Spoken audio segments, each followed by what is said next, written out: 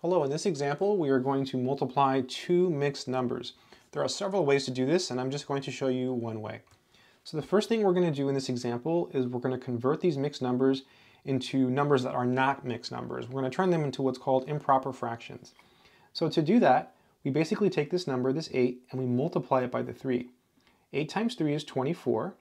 24 plus 7 is 31. So this is 31 over 8. Again, 8 times 3 is 24. Then you add 7 to that. That's going to give you 31. Times, do the same thing here. 2 times 5 is 10. 10 plus 1 is 11. So this is 11 over 2. Okay, so again, 8 times 3 is 24. 24 plus 7 is 31, so you get that. And then 2 times 5 is 10. 10 plus 1 is 11, so you get that. At this point, we might try to reduce. You're allowed to cancel any number. You're allowed to cancel factors of 31 with factors of 8, and you're allowed to cancel factors of 11 with factors of 2, and you're allowed to cancel these with these, and these with these. Basically, you're allowed to cancel anything on top with anything on the bottom. So like this with this, this with this, this with this, or this with this. But nothing here has a common factor. So now we just have to multiply straight across. So this is going to get kind of messy, so I'm going to cheat and use a calculator. So 31 times 11. I'll do it with my calculator first, and then I'll show you how to do it by hand. So this is 341, and then 8 times 2 is 16. Okay, so how do you do this by hand? Let me show you. So let's do it over here. 31 times 11. So to do it by hand, you do 1 times 1, that's 1.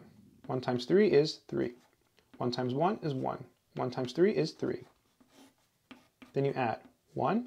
3 plus 1 is 4, 3. And again, you can use the calculator, so I did that pretty quickly. So 1 times 1 is 1, 1 times 3 is 3. 1 times 1 is 1, 1 times 3 is 3. Then you add, there's nothing here, so you just put a 1. 3 plus 1 is 4, bring down the 3, 341. Pretty useful.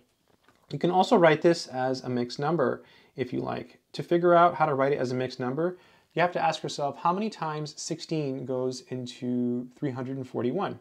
You could certainly leave your answer like this though.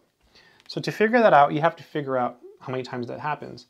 Well, we can think about it like this. We know 16 times 10 is 160. So 16 times 20, that's going to be 320. We're not quite at 341 yet, right? So 16 times 21, well, if we add another 16 to this, right, that's going to put us at 336.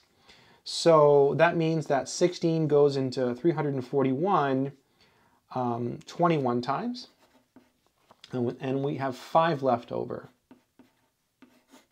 Okay, because 16 times 21 is 336.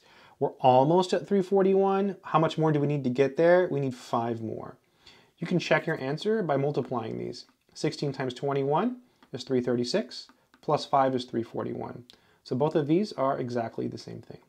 So I hope this video has been helpful to someone. Good luck.